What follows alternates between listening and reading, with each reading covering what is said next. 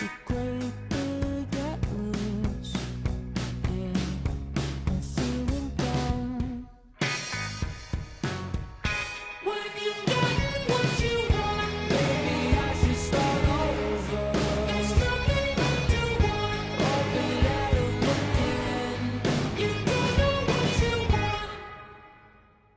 amount of woodland dirt on this creature is insane. I'm sure it's been sitting around for a while, collecting dust. So I hope you have some patience if you're trying this at home. And also you should be wearing safety glasses and gloves, but I'm kind of a little bit of a rule breaker. Not because I'm a jerk, I'm just impatient.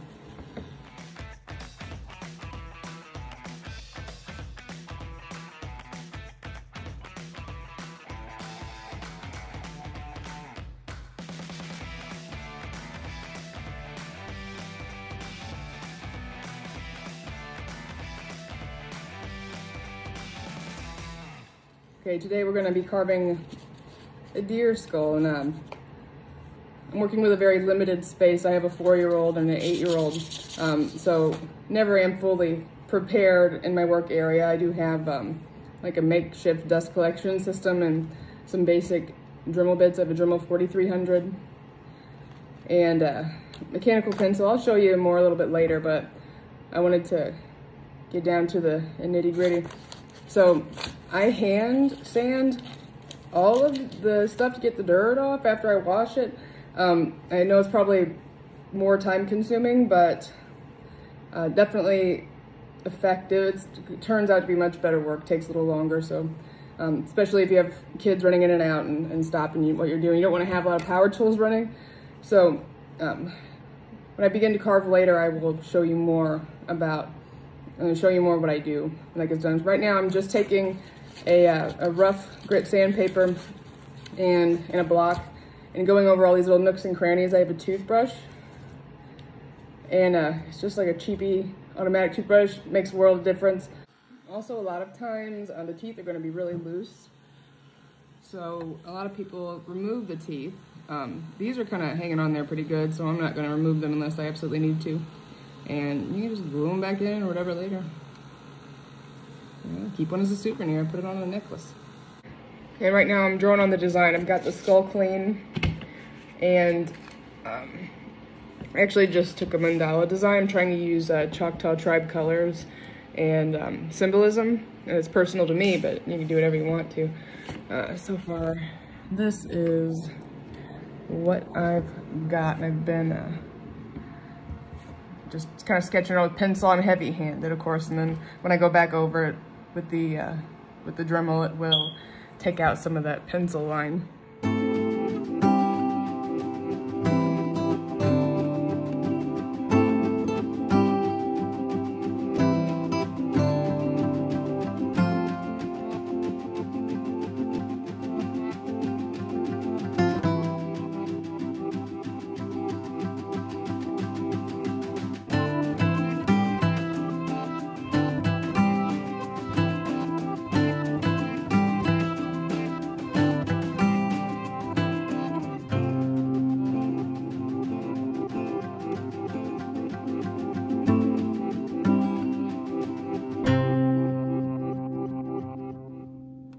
I'm finishing up the pattern now. I'm not going to do too much.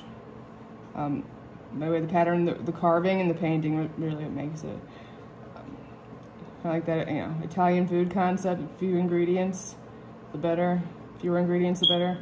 Same with drawing. If you add too much, it becomes lost in translation. So less is more. And I'm just doing some floral design through here. Most of this I'm not going to catch with my drill. There we go. Almost done with that portion of it. I'll add a little bit of some little pattern through the sides, kind of pull it together. Not much though. I'm gonna add some like dots. So I was thinking some teepees maybe. I got some teepees up here. You really aren't gonna be able to see them until I add color and carve here. So we're about now. Now we're ready to tap some marrow.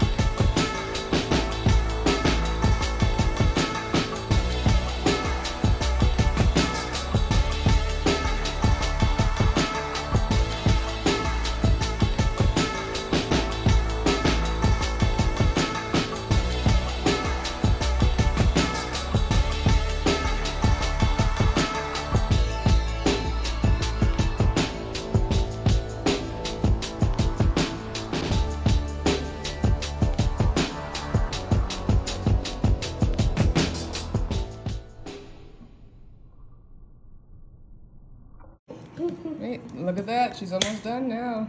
Huh? Yeah, look. Almost done carving it. Go back through and get a little bit of, kind of see the light in different angles. Is me in that? Go through and do some detail stuff, and we're going to paint her. Is that me in the video? No, baby. No. We're just doing deer heads today. Between the cats and kids, got out here finally a week later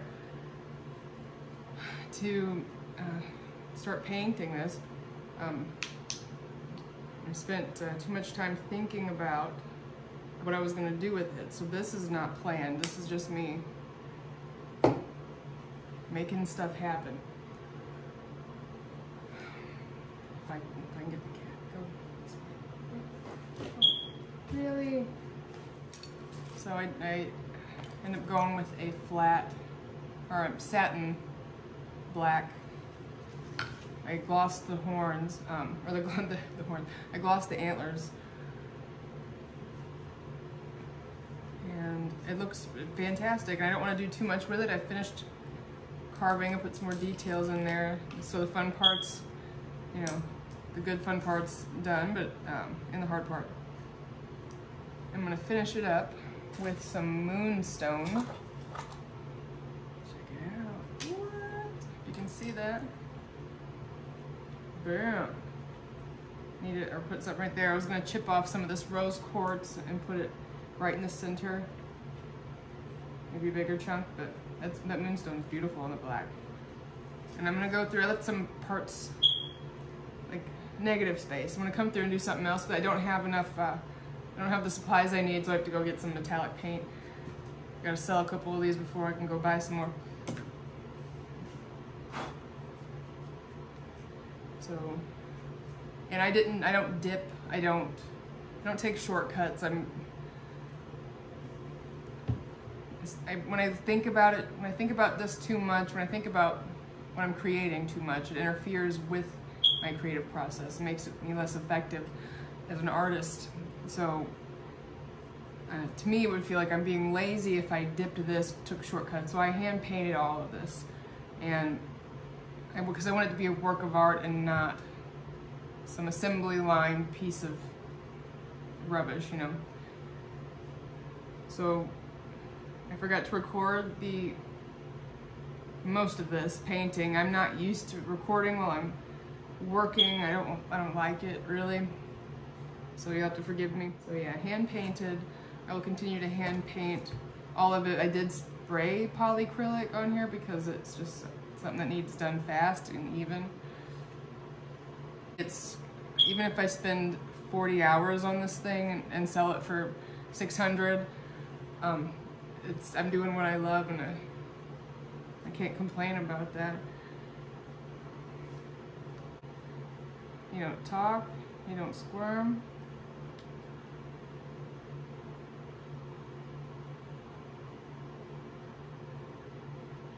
He's not gonna complain about the work I'm doing on him. You're just happy to be here, aren't you, bud?